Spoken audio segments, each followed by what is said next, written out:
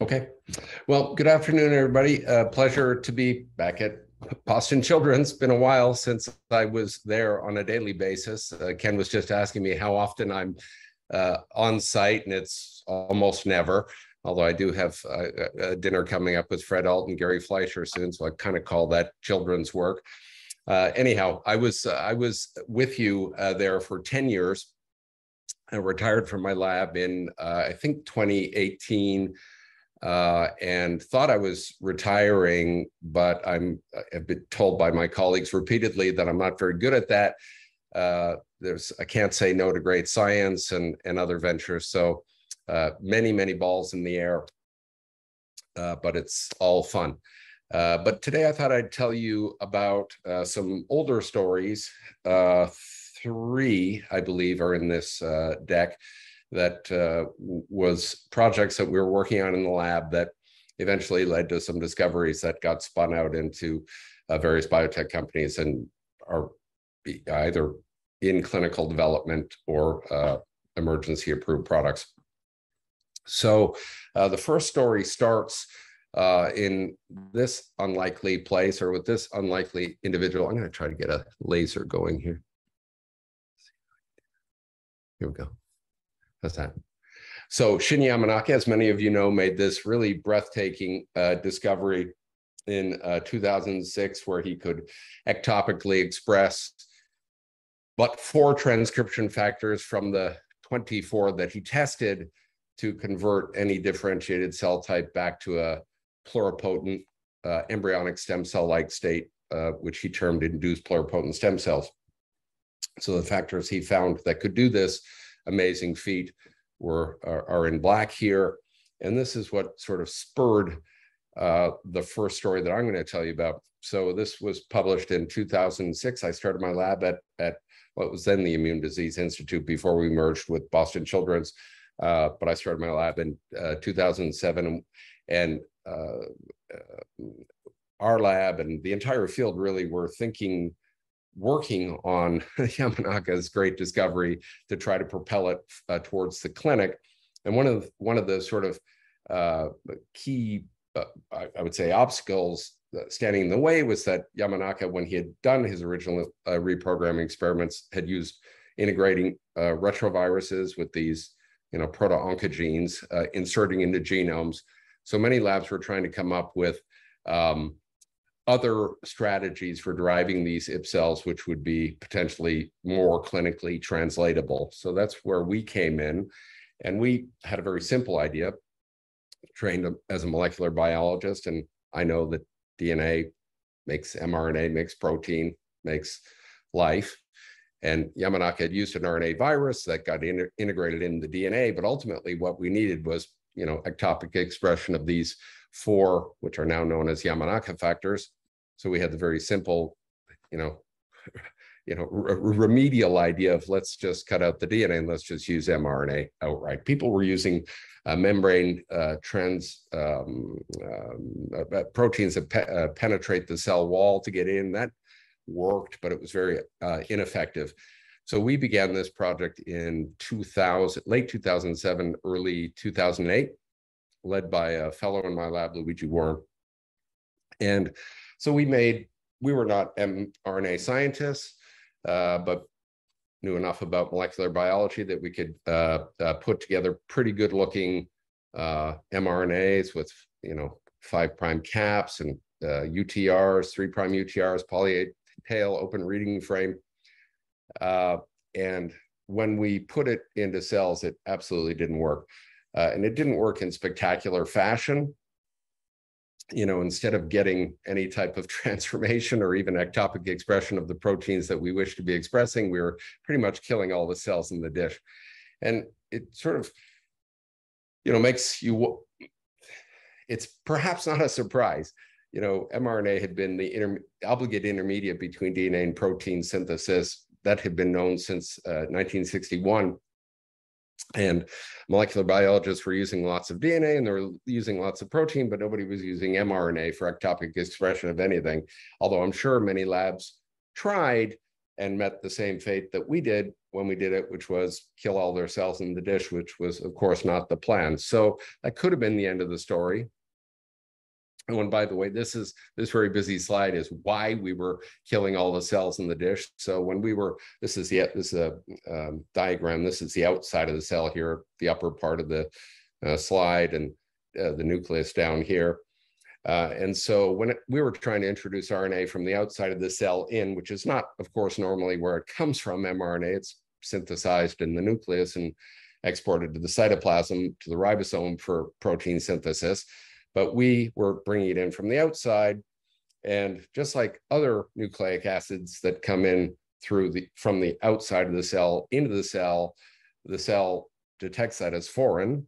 And in fact, if you're injecting any type of nucleic acid into cells, the cells think this is some sort of nucleic acid from a pathogen.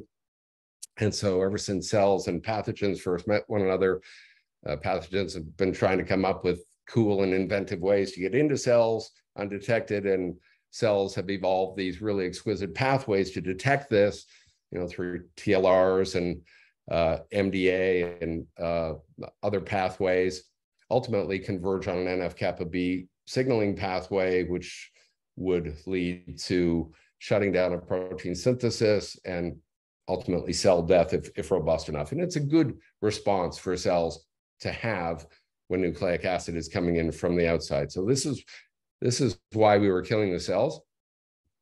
And like as I said, that could have been the end of the story, but lucky for us, there had been a publication a couple of years prior to our work that helped us. So as it turns out, RNA nucleosides in vivo are heavily modified. Who knew? Well, people studying this, I guess, knew, but I didn't know before we started this project. So there's actually over 110 different modified nucleoside variants. For example, uridine can exist in the cell as pseudouridine. And as I said, there's over 100 different modified nucleosides. And the really critical paper was published in 2005 in Immunity by two researchers at UPenn, Kathleen Carrico and Drew Weissman. And they had discovered that certain of these modified nucleosides, when incorporated either on a short oligo of RNA or a longer RNA molecule, they could evade these antiviral pathways, and they could slip these oligos or these non-coding RNAs into the cell without tripping these antiviral pathways. They did not, so the paper was published in Immunity in 2005. They didn't express anything. They didn't apply it to mRNA at all.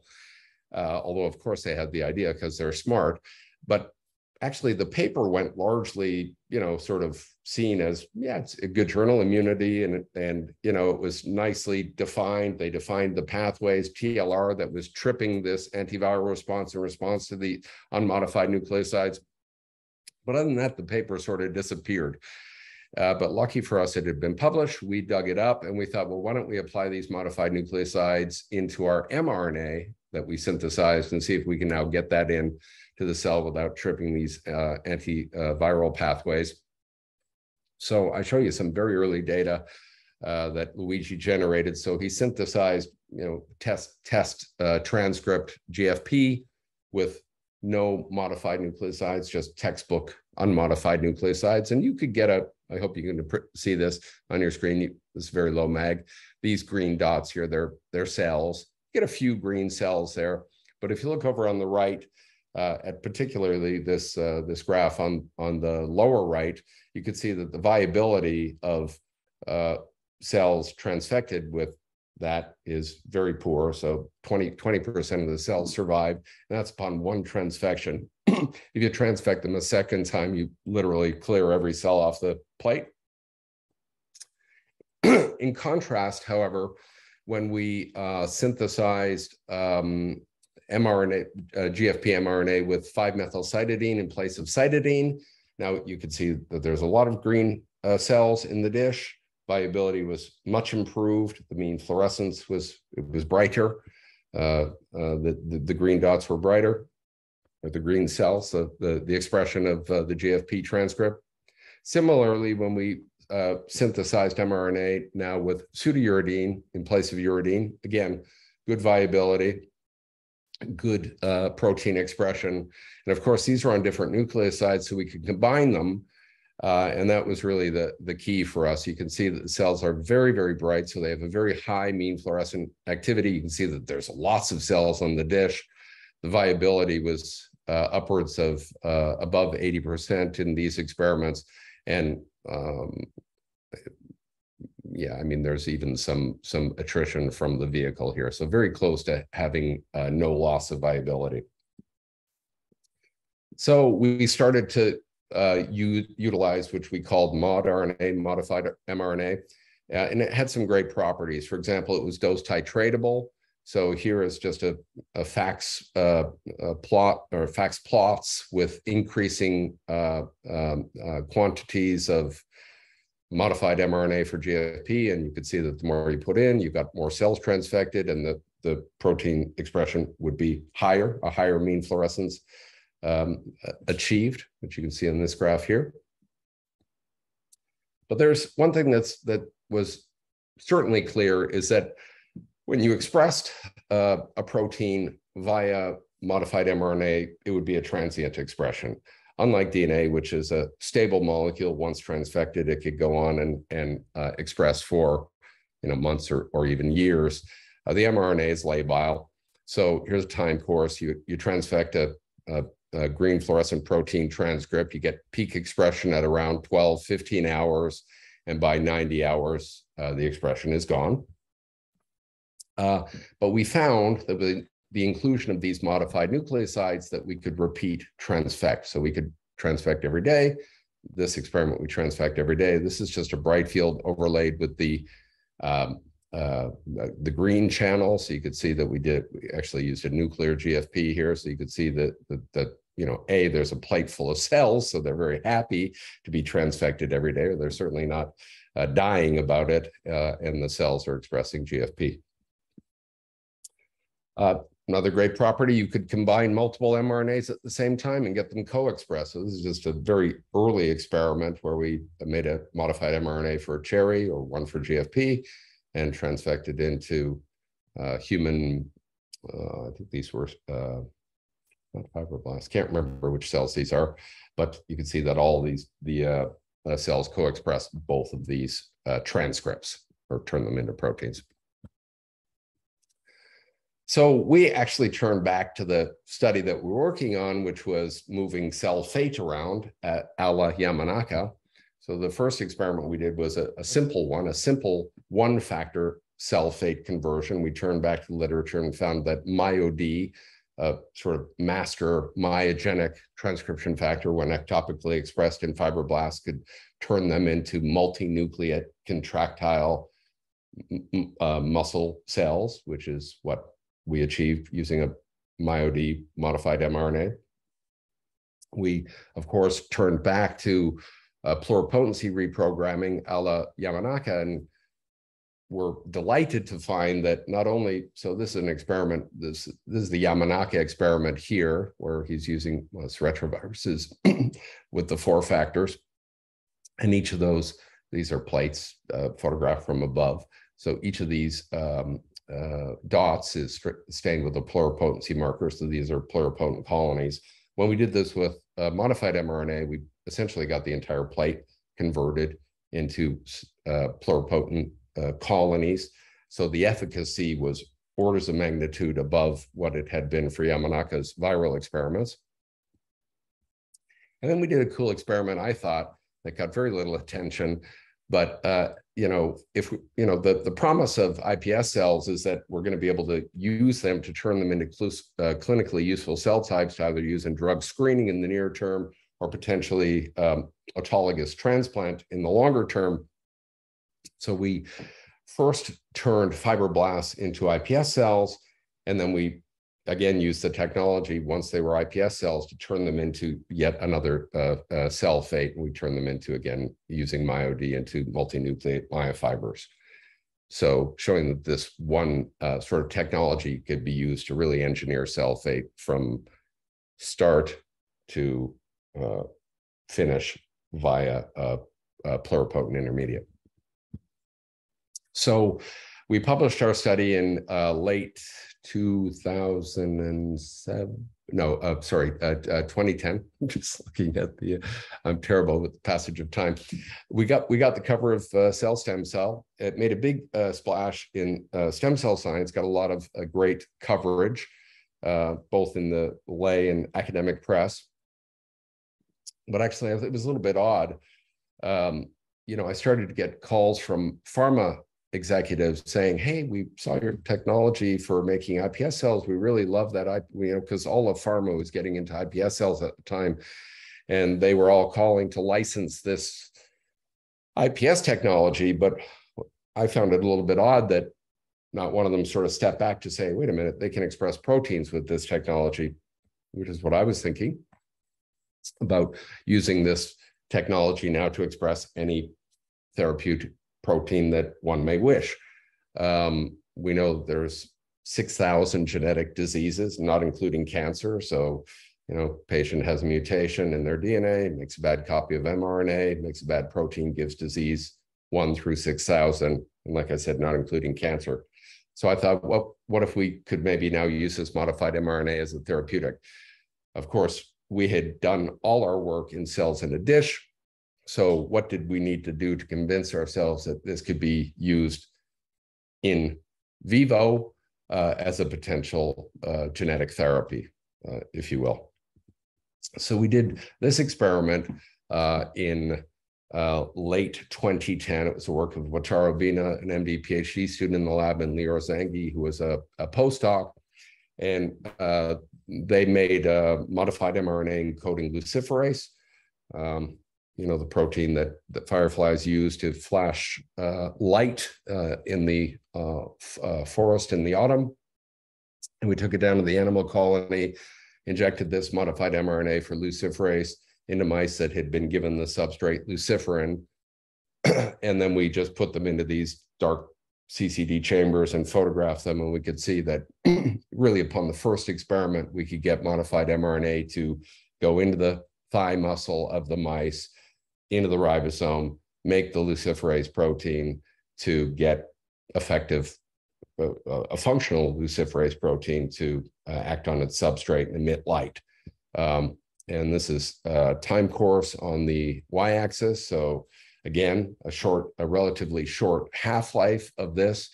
This is only taken out to 72 hours, but we took it out farther in other experiments up to 100 odd hours, and protein expression be gone by then, reflecting both the half-life of the protein and the mRNA, of course. And on the x-axis is dose. So it's dose titratable again, which is nice. So that is, luciferase is not a therapeutic protein. So we did another experiment with actually a therapeutic protein. And this is the work of Pankaj Mandal and Marg Stewart, postdocs in the lab. We made a human modified mRNA for human erythropoietin. And the reason we did that was because we know that human erythropoietin acts on the mouse EPO receptor to stimulate red cell production, but it had an epitope difference that we could use in ELISA. So we and detect a human from a mouse expression. So again, in a dose titratable way, we could see we're expressing human EPO into the mice. And this was again injected intramuscularly. And this led to a dose-dependent increase in red cells, hematocrit, hemoglobin. So we could make a human protein, a functional human protein in mice, and get it to work. So one final experiment, which took a little longer over the course of a few years, I think we published it in 2013, was Lior in the lab had a interest in the heart and cardiomyocytes. So we took modified mRNA to the heart and found out that in contrast to dose-dependent DNA injection, the experiment here is a modified mRNA or DNA encoding the Cre recombinase, and this is putting it into mice that are lock-stop LOX-E.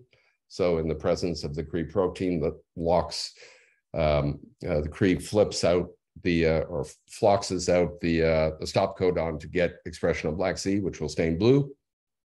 And you can see in the dose-dependent way of the modified mRNA, even with this single injection into the heart, that you got a really robust swathe of the mouse heart expressing LAC-Z, which was, and not just along the needle track, which was really cool. You can see that here. Here's a cross section. So we did the same, and this was questions from the reviewer to show it in contrast to DNA. So DNA was not very good at doing this, but you could see, I think the needle track was here, and you get really this large swathe of the heart expressing the modified mRNA for CRE, leading to, floxing out this stop codon to get LAC-Z expressed. And we applied it then, again, Lior and Wataro's idea to express VEGF, vascular endothelial growth factor, in a heart ligation model. So you tie off the heart, give the animals an infarction, and then you can just untie them and they'll recover poorly, and they'll have a fibrotic recovery with poor vasculogenesis. But when we ectopically expressed a modified mRNA for VEGF, vascular endothelial growth factor, you could see that we actually got really robust neo-vessel formation, which led to much better recovery from this experimental infarct that we had induced. And again, better so than DNA. So this was published in 2013 in Nature Biotech.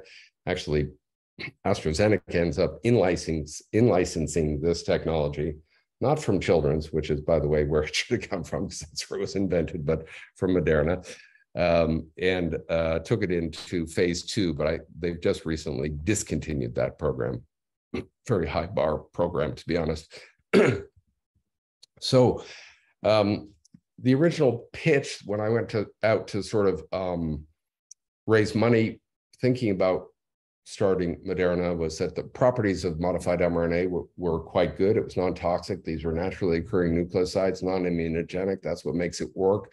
Dose titratable. That's good for a drug.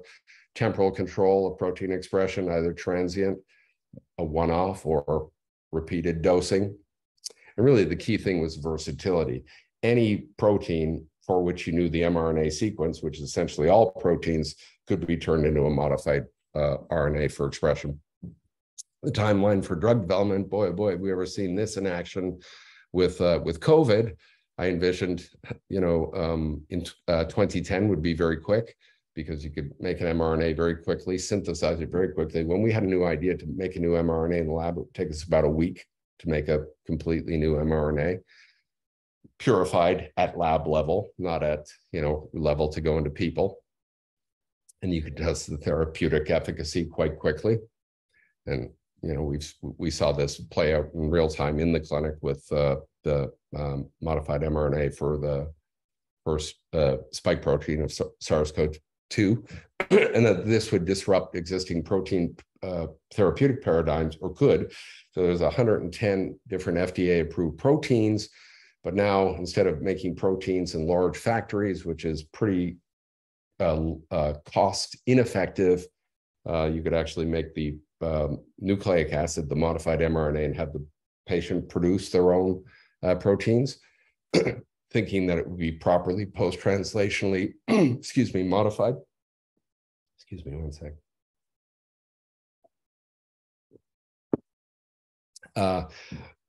Something, you could make proteins that are either secreted, and I called this a depot strategy. So put it in the the intramuscular injection, but have it be a secreted protein that could work anywhere, like EPO.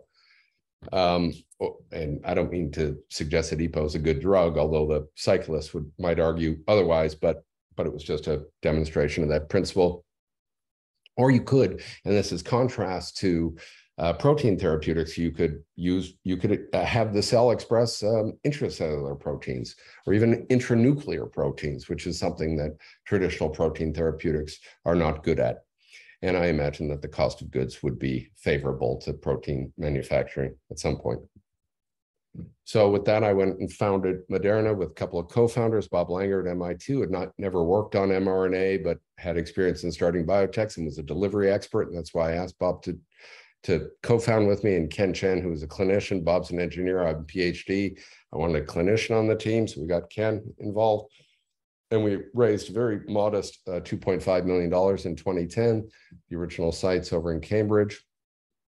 And then, just some facts about Moderna. It's kind of I guess, a household word now. And you can, even in Fenway Park, there's a big Moderna sort of bumper on the, so that the outfielders don't run into a brick wall when they're trying to catch a ball. So we raised originally $2.5 million in 2010, went up to, while being public over $2.5 billion. That's both in investment and partnerships. Went public in 2018, raised a record amount of money, over $600 million at the time, had a great ticker, mRNA. And this is an old number. I'm not sure what the market cap is today. Probably, well, I actually have no idea what it is today. I think there's close to 300, I'm sorry, this is an old slide, close to 3,000 employees. This was important. Before Moderna had a product, they built a 2,000 square foot GMP manufacturing facility in Norwood, 20 minutes that way. And again, this is old. I think there are more programs in the portfolio now and more that have entered the clinic. And they've, there's all kinds of therapeutic areas in development: prophylactic vaccines, cancer vaccines, secreted proteins, intracellular proteins, intratumoral immuno-oncology, lots of very exciting things. And again, this is old, but it's a snapshot of what the pipeline looked like whenever I took this shot. So you could see that, cancer vaccines, phase 2 and phase 1, various phases of various different programs. And of course, the one that everybody heard about that made it through to FDA emergency approval was the vaccine for, excuse me, COVID-19. CMV is a fast follow. It's in phase 3 right now. Influenza, certainly the vaccine, the prophylactic vaccine arm has really exploded because of COVID. But I would be most excited about what modified mRNA can do in the oncology space. And that's where I think it's going to make a really big impact. So this data, you've all seen, your clinicians. This is for a talk, or some of your clinicians, I guess. But you're scientists, you've seen this. This is just a more general talk, but this was the data that was published in the New England Journal in December of 2020 for the mRNA 1273 modified mRNA vaccine against SARS-CoV-2. So, first dose here, second dose here. This is time on the x-axis. And this was at a time of raging pandemic, as if we've really gotten out of that phase. I guess we're raging endemic right now. And the cumulative event rate on the y-axis, so the placebo group in gray, and the those that got the vaccine in blue, and the data was unequivocal. Those that got the vaccine ceased to get infected with SARS-CoV-2, 100% protection against hospitalization and death, whereas those that got placebo continued to be infected with the virus, would get hospitalized, and even we had one person die in the placebo group in this trial. It was a large trial, 30,000 patients. Interestingly, Pfizer and BioNTech published their data on modified mRNA against the spike protein antigen, and the data was almost identical, 94% efficacy against infection. So it was really satisfying for this new technology to be developed by two completely separate entities, taken into very large cohorts, and have it work at comparable efficiency. So that was then.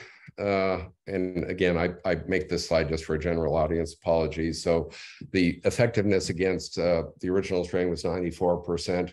You may all, Delta's a long time ago now, but the efficacy against Delta was 70 to 80%, 94% if boosted. But Omicron, of course, has evolved so much that the original vaccines, which are against the spike protein, and Omicron has got many mutations in the spike protein, it's really only 20 to 40% effective against infection. You can increase that when boosted. And like I said, Omicron, 54 mutations in Omicron. Lucky for us, it's less likely to cause severe disease than previous variants of concern. But the good news is that both Moderna and Pfizer-BioNTech bivalent boosters have been FDA emergency authorized at the end of August. So you now get an Omicron plus the original strain booster, and they're at your local pharmacy now, I guess. And you're all scientists. I think we can all be certain that we're going through the Greek alphabet here. We're at Omicron. We're halfway through the alphabet. Phi, Rho, Sigma, all the way to Omega are likely to emerge. So we need to stay vigilant. So going to tell you about a different story now that we worked on in the lab. So this is towards improving the first stem cell therapy. So this is a diagram that many of you have seen. I didn't make it. So, and as most of you know, hematopoietic stem cells, HSCs, are the functional units of bone marrow transplant procedures. And this is the number of bone marrow transplants that were done. I think this is from 2013 or 2015. I can't remember which. But, there's about 50,000 transplants performed each year globally. And that's for like a number of conditions, leukemia and lymphomas, primarily myeloma, can be used for aplastic anemia, bone marrow failure syndromes. And there has been proof of concept for many other illnesses, including autoimmune disease. But it remains, I'm sorry, you can't really see this. Back was probably supposed to fade out. So sorry about that. Something happened to my slide. Nonetheless, even though it's really curative for many diseases, it remains a sort of last choice that patients have because it's a high-risk procedure. The HLA or the one-year survival rates for HLA-matched siblings is only 70%, and for unrelated donors, it's less than around 55%. So we could do better. Moreover, patients that get transplanted often relapse, depending upon what they're being transplanted for. They get opportunistic infection. They get graft versus host disease if they get allogeneic transplants as opposed to auto transplants. So much could be done to improve this.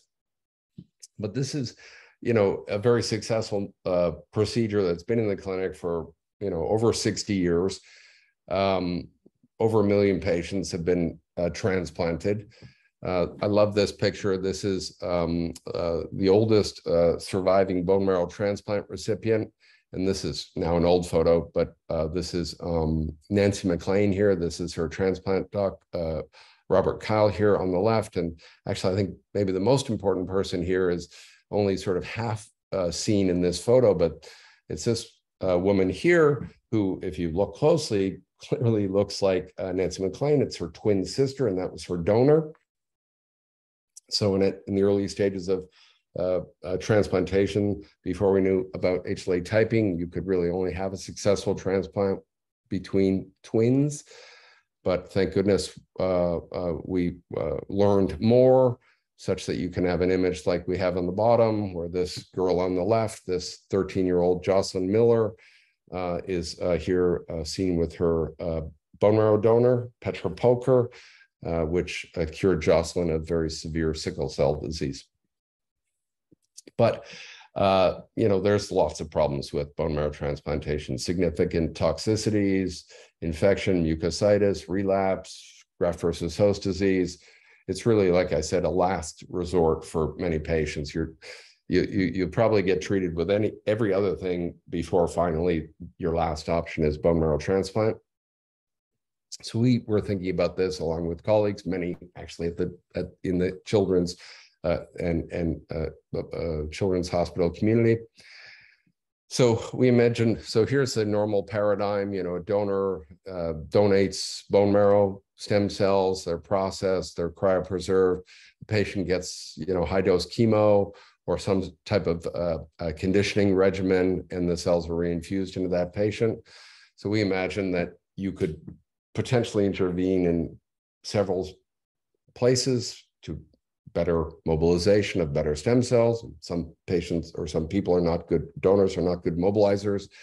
certainly the one thing is true, that the more stem cells transplanted, that's the single biggest factor for transplant outcome. The more, the better. But stem cells are resistant to expansion. You try to expand them ex vivo and they quickly differentiate. And conditioning is clearly something that needs to be worked on as well to make hematopoietic stem cell transplant safer and potentially, enable it as a curative therapy, both for standard of care settings, but also, clinical settings for which there's been a shown promise, like autoimmune disease. So we worked on both the stem cell expansion aspect and developed a real nice technology for that, which actually got out licensed to a company called Celexis. We had a long science meeting today for the company, and the data looks really outstanding with that expansion technology.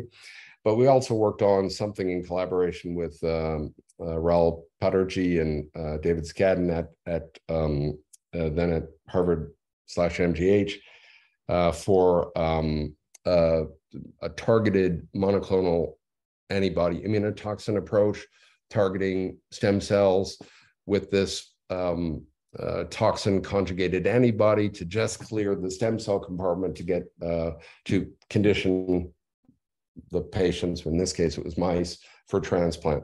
So for example, we went after c-Kit. This was done the work of Nishka Chekowitz in my lab. So c-Kit, which is CD117, is relatively limited in expression to hematopoietic stem cells and their proximal multipotent and oligopotent progenitors. It's also expressed in other cell types around the body. But in the blood system, you can pretty much hit stem cells and their progenitors with c-Kit. So we hook that up to an immunotoxin, condition the mice with that. If you don't condition the mice and then transplant in cells, you get very limited chimerism on the y-axis here. Whereas if you condition with the antibody, you could get, really robust, 90% chimerism. So this got spun into a company called Magenta Therapeutics, which is in Cambridge, Mass. The original David Skadden founded it with an original team here on the right. And this is on old slides, apologies. Went public in 2018, raised $100 million. Magenta is a ticket. And again, who knows what the market cap is nowadays, but these are the clinical programs that they're running either for the mobilization. Recall I said potentially we could mobilize better, the conditioning aspect, which was a bit of the data that I just showed you about, of which I'm really excited by, because I think this would be really transformative for patients and other programs. So one final story, and sorry to rush through all these and do it at a very high level. But it starts actually from this patient, who many will recognize as the Berlin patient, Timothy Brown. And he was twice very unlucky and once super lucky. So he was unlucky in that he was HIV positive. That's unlucky. But then he got really unlucky in that he developed acute myeloid leukemia. But luckily for him, he came at a time where it had already been discovered that there's a receptor called CCR5, and there's mutations in CCR5, naturally occurring mutations that occur in people that would make them highly resistant to HIV-1 infection. So it's called the delta 32 mutation. If you're delta 32 homozygote, it seemed to have no impact on your blood biology, but it made you highly resistant to HIV infection. And CCR5, by the way, is a co-receptor of how HIV gets into the cell for infection, to initiate infection. So we started working on this really as soon as CRISPR made the jump from the prokaryotic system, bacteria defending against bacteriophage, and made the jump into sort of editable gene editing system. So we started this work in January of 2013, really almost the moment these papers from Feng Zhang and George Church and Charpentier and Doudna were published. I mean, it was a simple idea. Use CRISPR-Cas9 to make a delta 32 allele in human hematopoietic stem cells. And this would be CCR negative or CCR, delta 32. And then potentially use these for transplant down the road. So we started working on this again with Pankaj Mandal in my lab, published a paper in Cell Stem Cell in 2014. And the data was pretty impressive. It was the first time CRISPR had been taken into human hematopoietic stem cells, which almost surely be the first sort of clinical cell type that, well, let's see, CRISPR is in the liver, it's in blood, it's in the eye. Let's see what gets first. But certainly blood is an obvious candidate, because blood you can take out, you can manipulate it, you can CRISPR it and put it back in, and blood still works, still does what it does, particularly HSCs. So we did a dual guide strategy to make a deletion, tested a number of guides and a bunch of different human donors, and you can actually assay HSCs clonally. So, looked at a lot of different clones here to find out with various guide combinations that we could either hit one allele pretty effectively or both alleles pretty effectively. It's like, 20 to 25%, both alleles knocked out. Those cells were still functional. We could transplant them into immunocompromised mice and get a human graft. When you analyze the graft, it was giving rise to T cells, B cells, and myeloid cells. And then we did a southern blot to see that the delta allele that we had created had been grafted into these animals. So the ideas would be simple, and there's lots of data in this paper, which I don't show you. But the idea is simple. You take an HSCs out of HIV patient, you CRISPR them, you target CCR5, you make a delta allele. Potentially, if you've got a nice conditioning regimen, a la Magenta, you could transplant back into those patients and potentially rid them of their of being HIV positive. Interestingly, and this is kind of cool, Cas9 in almost all the companies is being expressed with modified RNA. Comes full circle back to the original story that I told you about. Modified mRNA is perfect for expressing Cas9. Remember I showed you the data, it's transient. You get expression for, peak expression, a lot of expression for a short period of time, and then it goes away. This is exactly what you want with a genome editor. You want it expressed, and then you want it to go away. So sure enough, all the CRISPR companies are using modified mRNA to express their Cas9, so that's kind of cool. We also got the cover of Cell Stem Cell for when we published this paper in 2014. So that paper was published something like a week and a half later. We announced the founding of Intellia Therapeutics with some great CRISPR pioneers, Jennifer Doudna, of course, Rudolph Barangu, Luciana Marafini, Eric Sondheimer, myself, and others. This is, again, an old picture. The company went public in 2016. Tickers, NCLA, have no idea about the market cap now. And these are some of the programs. So they're doing both in vivo editing. So in, a modified mRNA for Cas9 with a guide into a lipid nanoparticle targeting the liver. And these programs are actually showing really great progress.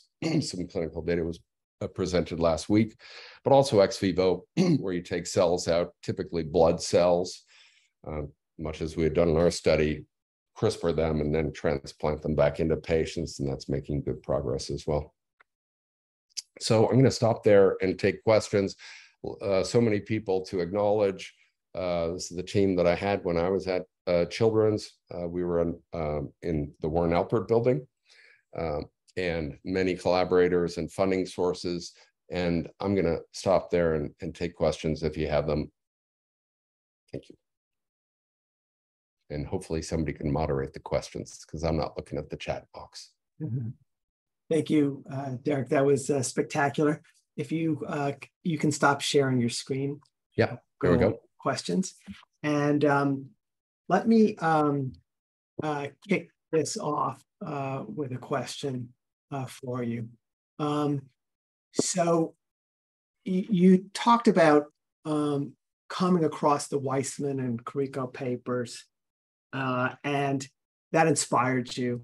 It wasn't a hugely publicized advance the way CRISPR is, as you're working now with Doudna and others. But this is an amazing example of a handoff between labs that happened because you were attentive and receptive to it. Can you talk a little more about just the happenstance of coming across that paper, how you were prepared to read it and think about it and apply it, your state of mind at the time, because it was really a key moment in this story. Yeah, it's true. And I wonder how many other, gems and enabling gems are out there in the literature that have just been sort of overlooked. And, there might be still somebody trying to work on it and raise the money for it. I mean, quite frankly, Ketelin and Drew thought their phones were going to be ringing off the hook. They've become friends. And they said it just didn't happen. They were shocked. And they actually they founded a company, but they didn't, they didn't gather any investment. They got some cyber NIH grant, and they had a little offshoot. Their own UPenn did not even license their IP to them. UPenn licensed their IP to a reagents company, believe it or not. So it's amazing how this really, what I think is going to be, it's a Nobel Prize winning discovery. I think Drew and Ketty will get the Nobel Prize. I sure hope they do. They deserve it. It's so fundamental because, like I said, it enabled us to meet the challenge on SARS-CoV-2. I didn't mention, but from the publication of the SARS-CoV-2 genome to delivery of a clinical grade mRNA vaccine to the NIH took 42 days. 42 days to get a new vaccine from sequence to going into patients. That is just unprecedented. And it's the technology that allows that. I mean, anybody who knows they've done a PCR reaction knows that synthesizing nucleic acid is really easy. At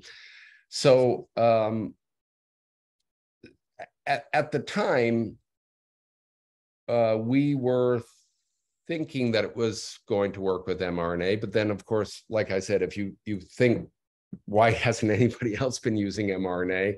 Well, maybe nobody came up with the idea. That's hard to believe in 50 or 60 years since mRNA. So I guarantee you that literally thousands of labs have tried to use mRNA to express their protein of interest and just failed because it tripped these antiviral pathways. And they just said, well, we thought it would work, but we thought there might be a workaround. And so we went into literature, and I give kudos to the postdoc who was a super technologist, a really, really great technologist. And he said, we talked about what the problems was. We recognized that we were tripping antiviral pathways. We did some gene expression profiling and some PCR. We said, oh boy, we're really tripping the antiviral pathways here. And so that guided us on what type of literature we would be looking at. And when Drew and Kathy published their paper, it was largely in the setting of this, antiviral response. And actually, it was a colleague at Children's that flagged that particular paper to us, said, hey, have you looked at this paper? And we said, no, we haven't, but thanks for the heads up. And we looked at the study and we said, this is worth a try in mRNA. They hadn't used it in mRNA at the time. And, again, a week later, we had an mRNA for GFP and put it into the cells. And now that instead of getting a plate full of dead cells, we got robust viability and GFP expression. So, like I said, I'll bet you there's probably hundreds of gems like that in literature that just didn't get the attention that they deserve. Hopefully, you always think, publish, and at some point something really important is going to bubble up. It's going to rise to the surface at some point. It did in this case, and luckily we had a hand in just discovering that and helping it bubble up. But really, it doesn't happen without Katya and Drew's seminal study. Great. Let's stay at a high level for a couple questions here. Here's one, and I don't want to deprive this participant of getting a little advice. Any advice for faculty members who are interested in commercializing their discoveries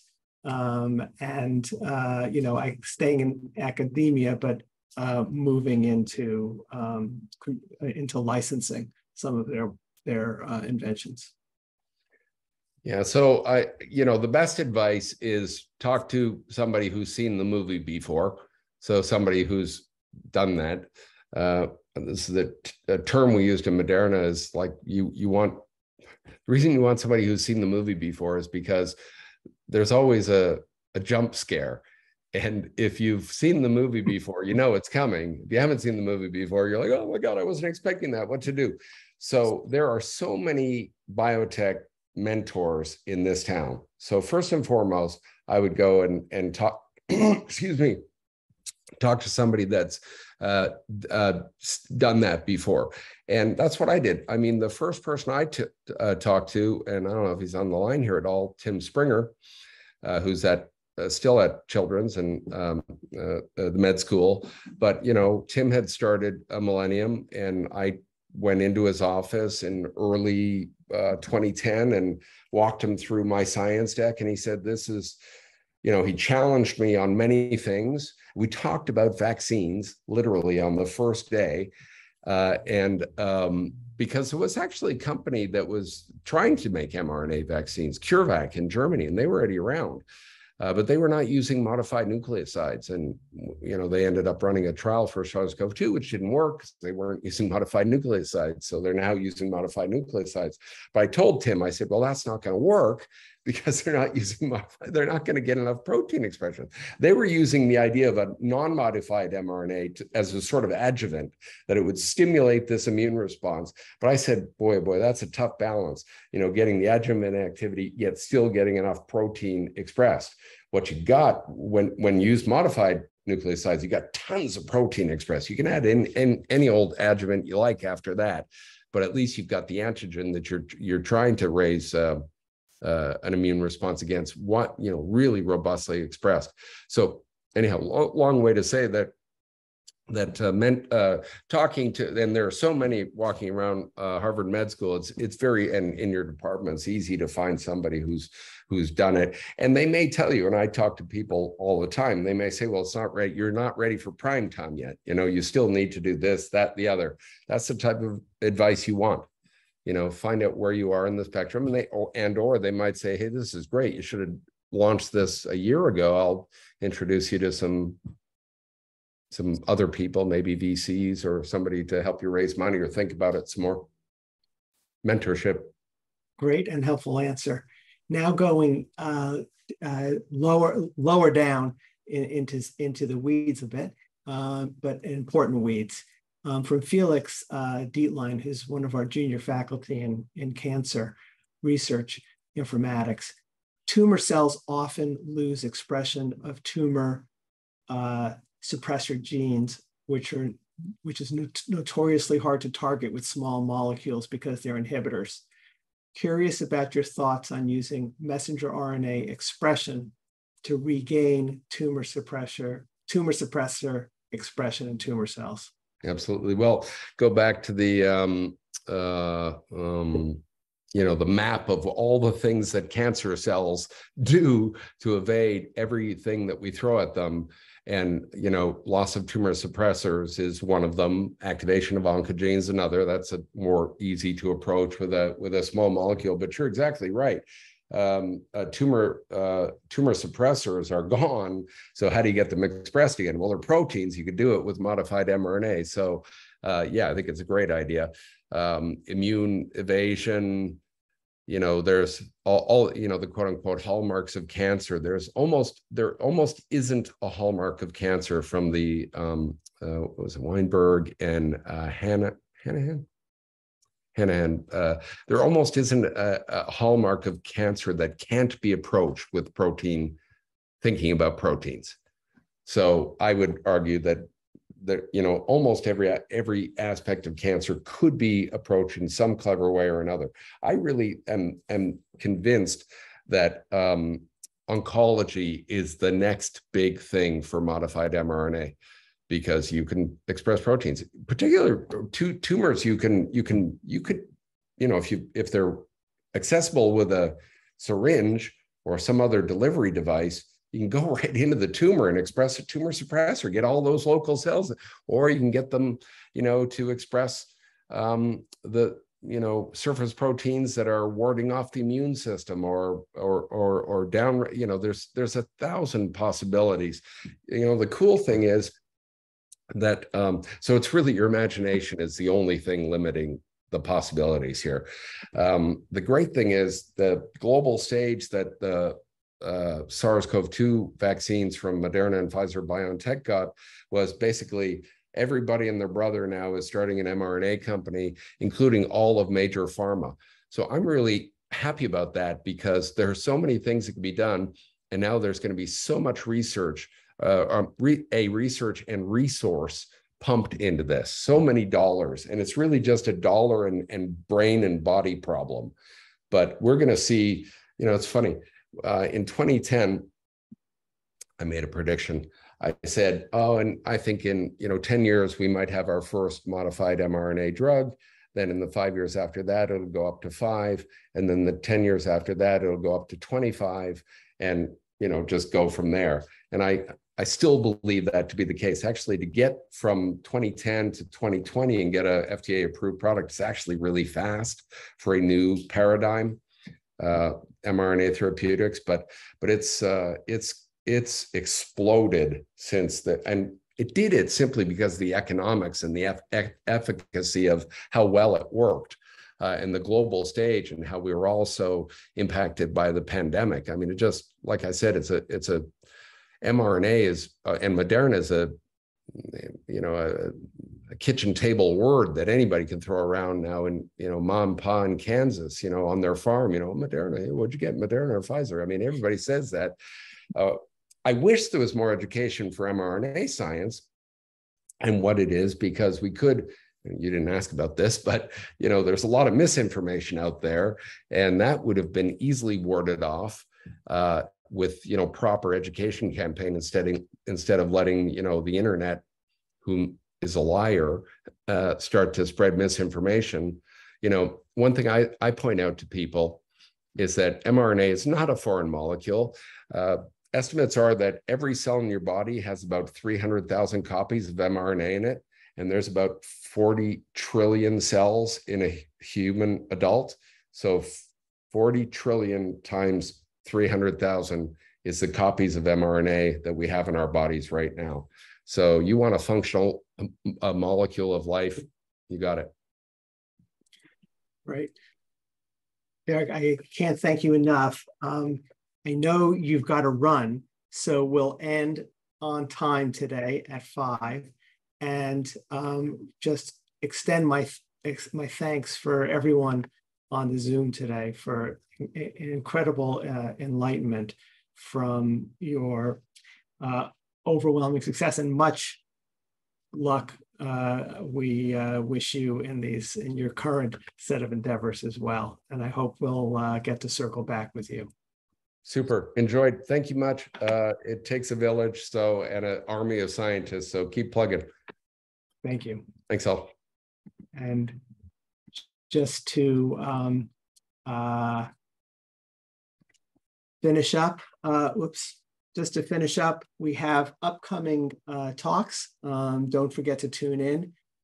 Coming up soon, in a couple of weeks, is Mihaela Vandeshar on learning health systems, and then Nate Cooperman on research networks. Karen Copenhaver, who is the Linux attorney, will talk to us about wise use of open source. Wanda Barfield, who directs reproductive health and perinatal health at the CDC, will talk to us about an extremely timely topic. Ray Kurzweil, inventor and futurist.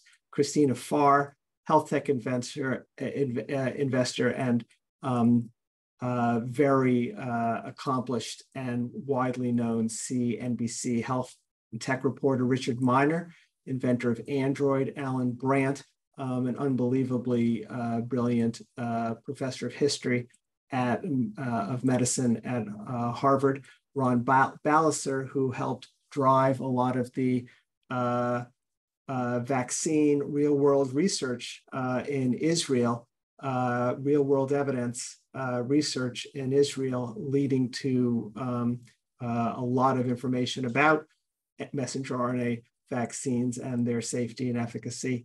And Robert Langer, another co-founder of Moderna and extraordinarily prolific patenter of inventions. We will see you in a couple of weeks. Wishing everybody a good start to the fall.